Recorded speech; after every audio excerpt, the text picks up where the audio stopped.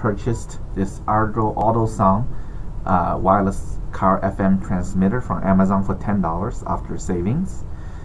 The goal, as you can see later, is to use it in my 1997 Geo Metro, no, actually just Geo Prism, I'm sorry, that I recently purchased. The CD players in the Geo is damaged and the cassette player is stuck. So in order to use it for a Wi-Fi device like a smartphone, I need something like this. Alright, so just to open it, as you can see, there's a device instruction book. There's actually a little remote.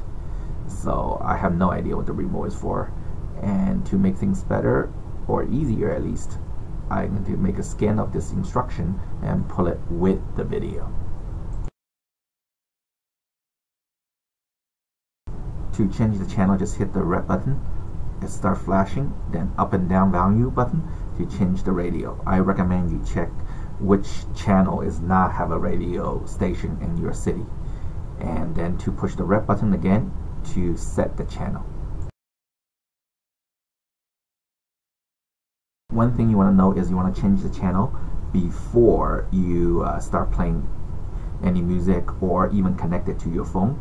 And then once it's selected, it will say BE. That means Bluetooth. That is connected. Here, just to test, once I turn on, there's going to be a female voice telling you it's connected. The Bluetooth device is ready to pair. The Bluetooth device is connected successfully. There are two USB ports on the system. Left is for power, right is for music. And it still say BE, that means it's connected wirelessly to the device. So I'm plugging in and charging my phone or my power pack right here, and it works. Here's just a sound test on wireless.